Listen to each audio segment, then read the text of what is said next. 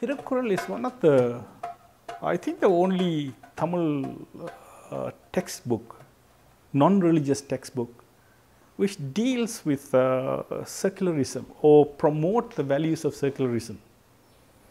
So, if you look at Thirukkural, Thirukkural is a non-religious text, or anyone can look at it and say it's okay.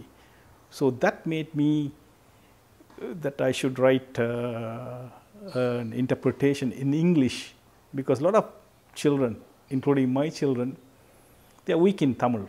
They don't understand any one of the Kurals if you read it, because it's high level Tamil. See. So they've been put off by this.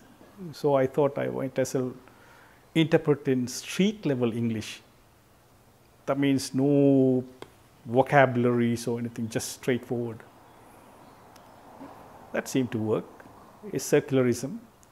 And mind you, Thirukkural is written in, interpreted in different ways. Religious interpretations are also there. They copy from one another. One started the religion goes on. Whereas mine is rational, like 3 times 2 is 6 all the time, you see.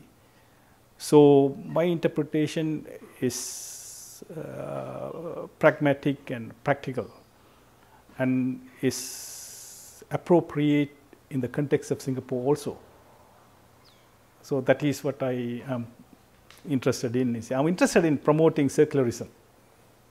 That is, secularism to me is behaving with self-respect and respect for others. So those two are the important key theme in Thirukkural, or thinking, thinking, reasoning and understanding. That is Thirukkural. It's tough.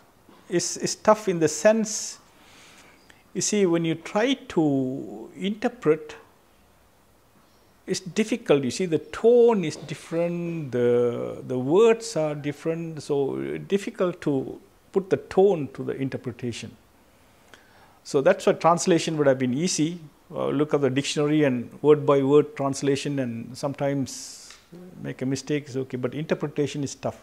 It's my interpretation, and somebody accept it or rejecting it is up to them. And Thirukkural is free for all. If you want to interpret, you can interpret.